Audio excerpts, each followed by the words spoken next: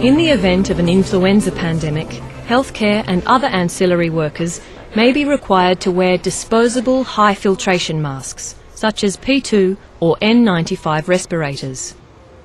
To ensure maximum safety and protection of the user, these masks must be selected to suit the individual's facial structure, put on correctly,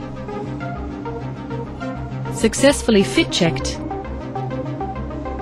and fit-tested for the individual.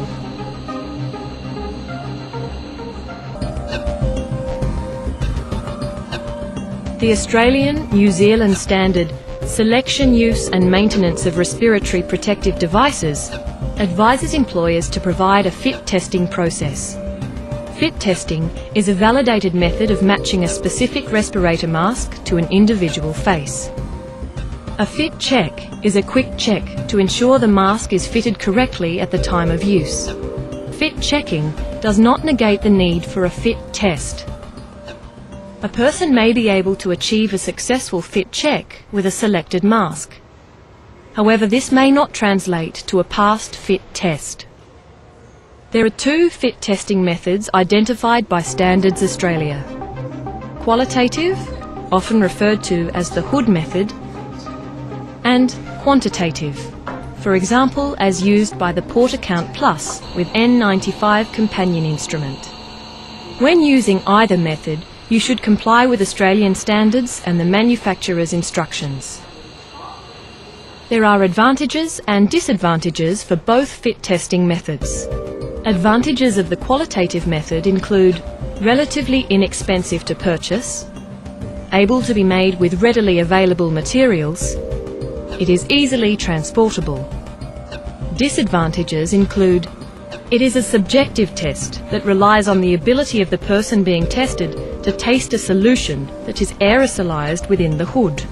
The person being tested may provide inaccurate information to the fit tester. It can be an unpleasant and messy procedure. Advantages of the quantitative method include it is an objective test using an instrument to measure the particle count behind the mask. The results do not rely on responses from the person being tested. Provision of an electronic record that can be stored and printed can be used as an educational tool to demonstrate the effectiveness of the fit of the mask.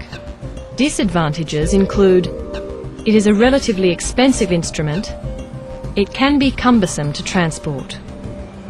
Regardless of the method used, you can increase the chances of a successful fit test if the person being tested has had previous experience with using a disposable P2 or N95 mask.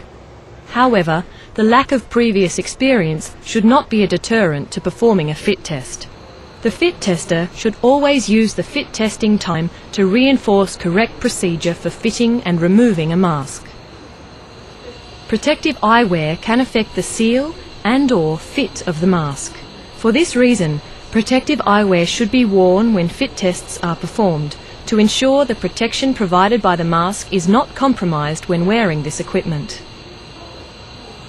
Both the qualitative and quantitative methods require the person being tested to perform a standard set of activities.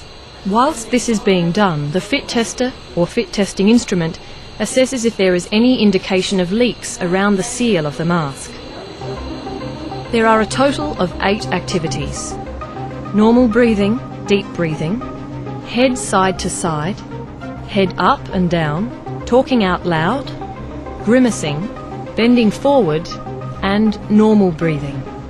These simulate the facial movements and activities that may occur whilst performing your normal duties. Quantitative fit testing requires an instrument that measures the concentration of microscopic particles found behind the respirator mask, and then compares this to the concentration in the ambient air. The calculation of this is called the fit factor. A fit factor of equal to or greater than 100 is required to pass a fit test. An example of this instrument is the Portacount Plus with N95 companion. If the person has smoked within the previous 30 minutes, the test should be delayed, as recent smoking can interfere with the particle count behind the mask. Once it is established that the test can proceed, employee details and the brand, model and size of the mask to be tested are entered into the database. The selected mask is prepared for the test and connected to the instrument. The person being tested has a pendant placed around their neck and then puts on a mask and protective eyewear. They then do a fit check of the mask. If required, you can use the real-time fit factor display. This is an educational component of the program that allows the person to experiment with strap and other mask adjustments whilst watching the effect of this on the fit factor. This is an optional step and is not essential to the fit test procedure.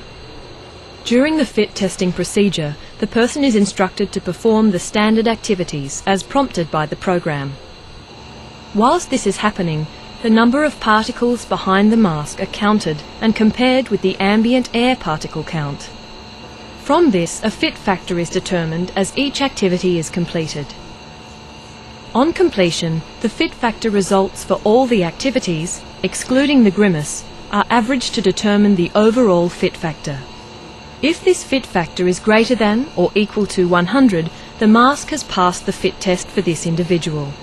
If this has not been achieved, mask selection needs to be reassessed and a repeat fit test scheduled.